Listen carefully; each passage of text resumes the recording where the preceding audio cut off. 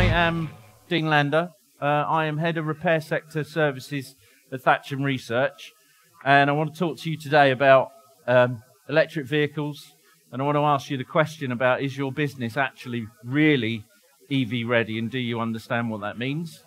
And if not, don't worry, we've got your back, we've got some solutions in mind. But why does it become really important for you as businesses to be electric vehicle ready? It's because it's not stopping. This growth in EVs is going mental. The government have truly put their foot on the accelerator with legislation. That means this isn't something that you can kind of bury your head in the sand as a business and say, it's all right, it's not going to affect me. I only repair this type of car. Because very, very quickly, that type of car will become minimum in your workflow, and the electric vehicle will become the dominant in your workflow. By 2030, no new purely combustion engine vehicle will be able to be homologated and put onto market for sale.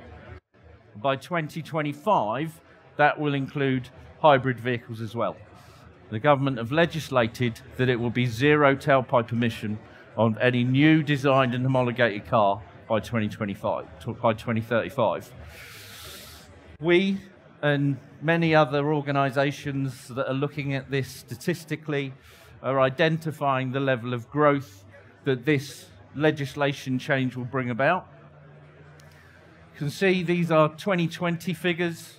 2021 is not any different, but combustion engine vehicles, your petrol and diesel engine vehicles, sales and registrations year on year is just dropping through the roof.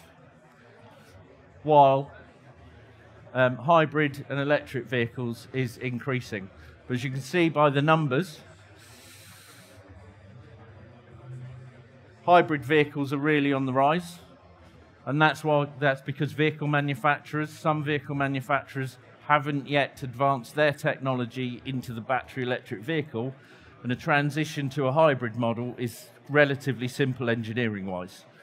But you can see this 66% rise in battery electric vehicles is really kind of where we're looking at the numbers.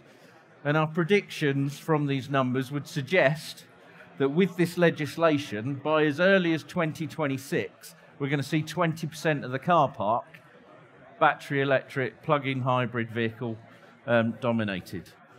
That's going to affect your businesses. Nobody can deal in the automotive industry and say, it's okay, I'm going to cut 20% of the workflow just because I'm not ready for it. But what does ready mean? I want to bring to everybody's attention, because I don't think it's being landed in the industry. There is no legislation from this government that says that you have to be licensed to work on an electric vehicle. Instead, what they're doing is saying there is already legislation in place around the Electricity at Work Act, and HSE are using that act and producing guidance and publishing it on their website, giving you businesses information and insight as to how they will react if it goes wrong in your workshop. The challenge with it, what they're saying is, they're identifying clearly what the risks are that you face as a business, and they're pretty clear to understand.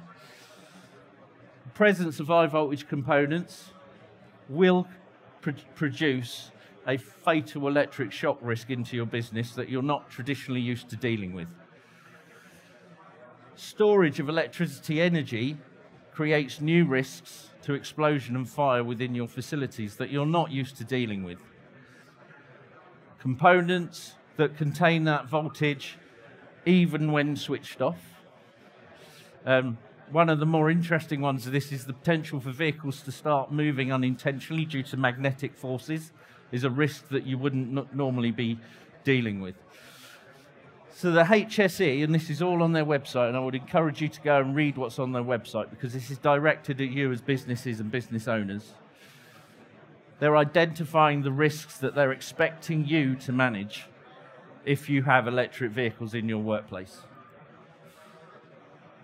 Very interestingly, they're starting to identify and name specific job roles where you will have to be able to provide evidence of having trained people in electric vehicle awareness.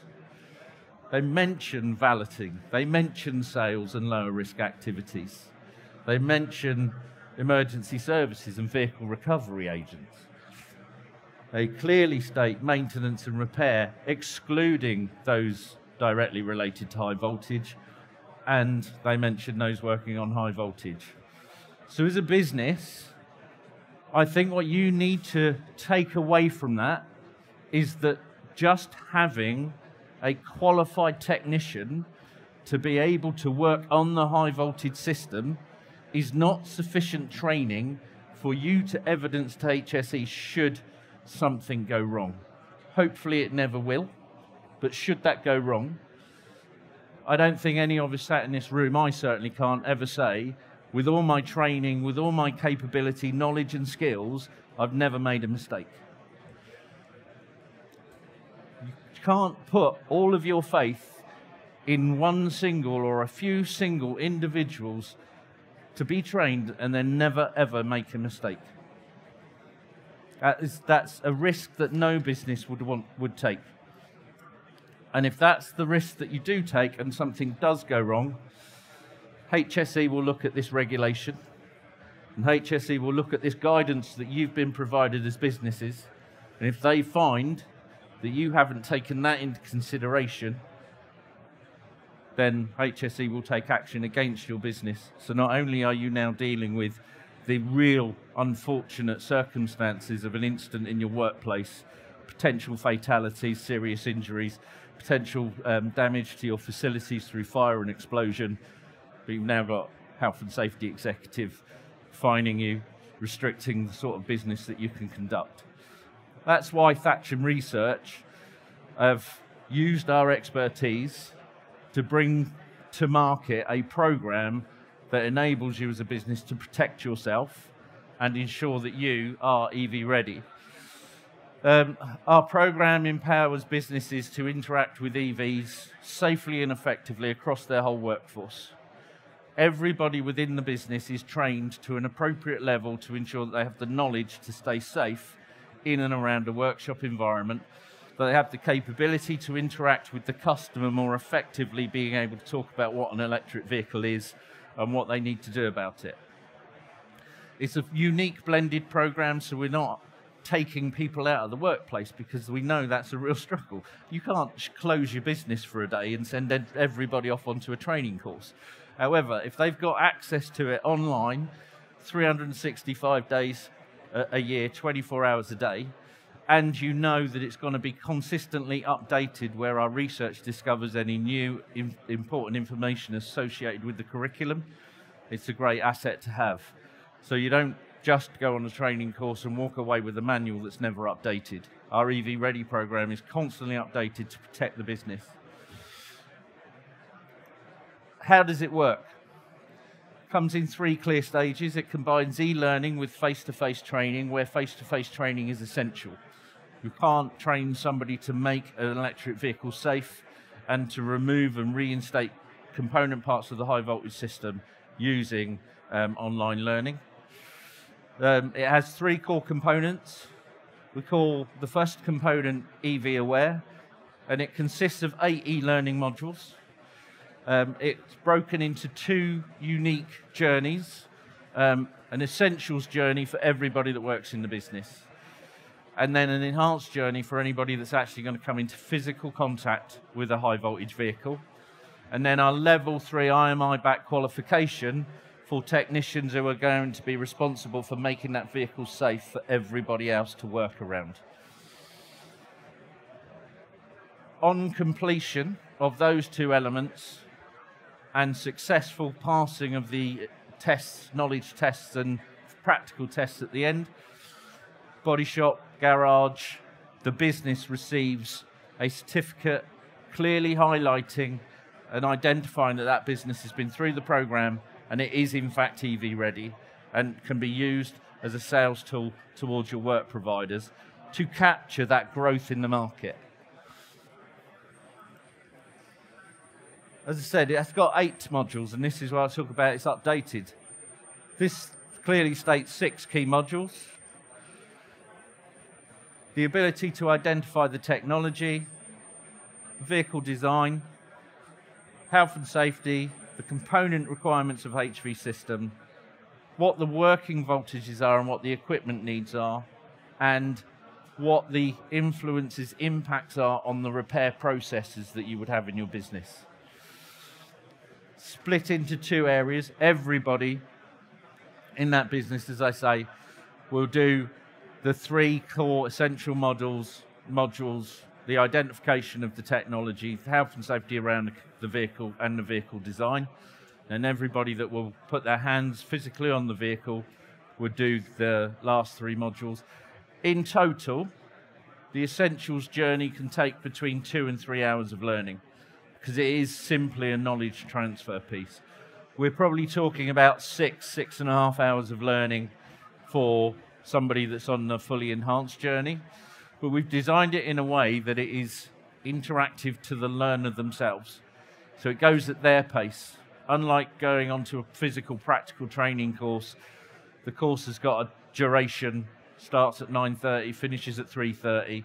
That's it. You've got to get what you want to get out of that course within that time period. This is up to the individual that's taking the training on board. Speak about the technical requirements. So to be EV ready, we feel that a business needs a minimum of 2 people qualified to a level 3 standard to be able to make that vehicle safe, to be able to interact with the HV system once it's been made safe, to be able to remove and replace component parts should they be affected, and to be able to reinstate that vehicle back to its original working condition. It's a really important part, because it's very easy to think that you've reinstated the electrical system, but you've got leaks, you've got shortages, you've got all sorts of things within that electrical system. So reinstatement is going to be critical as we move forward. You don't want customers coming back going, I've got my electric car back, it's great, but I had 300 miles of range when I gave it to you. I've only got 250 miles of range every time I charge it up. Now you've finished with it.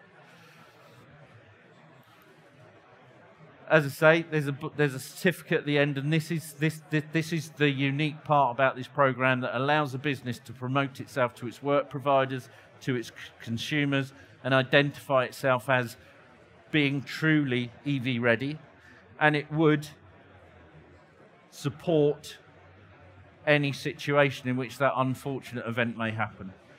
You have clear evidence of training having taken place for all of those roles mentioned by HSE earlier that provides you with the evidence you require to reduce your risk profile and allow you to bring EVs into your workflow. We're just behind here, stand E40. Got all of this product on demonstration. More talks. We've got the Ioniq 5 on stand. We can talk to you about that and the repair considerations we've got through our vehicle research. But once again, ask yourselves the question, are you truly EV ready? And if you're not, come and talk to us. We can help you out. Any questions?